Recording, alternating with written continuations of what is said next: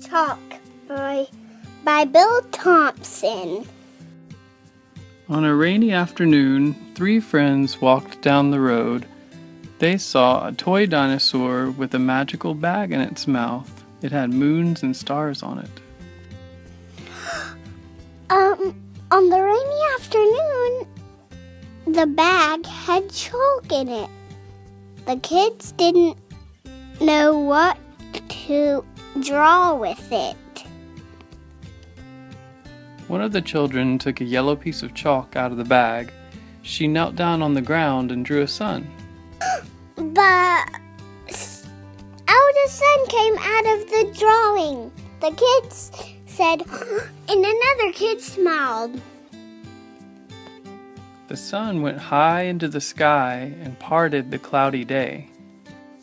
Another one of the children took out an orange piece of chalk. She started to draw butterflies, and they became real ones. The children were amazed with the butterflies that they had made. They couldn't believe their luck.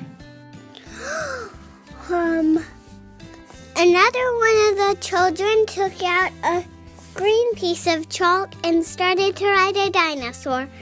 It was going to become real. A shadow of a dinosaur stretched over the children. They were scared. The dinosaur roared at them. The children screamed, "Ah!" And as the dinosaur roared louder and louder, they were so scared. The children scattered, one into a tunnel, another up a ladder.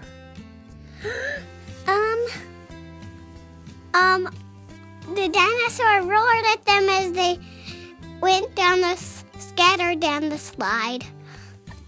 Another one hid down beneath the bridge. The dinosaur peered into the slide. There was no escape. The boy drew a rain cloud and rain. Huge raindrops began to fall from the sky. The girl hid under the whole thing and saw the dinosaur fall apart. The children watched the chalk disintegrate in the rain. They put the bag back on the toy dinosaur for someone else to find. They left the bag hanging on the toy dinosaur, and they walked away to their house. The end.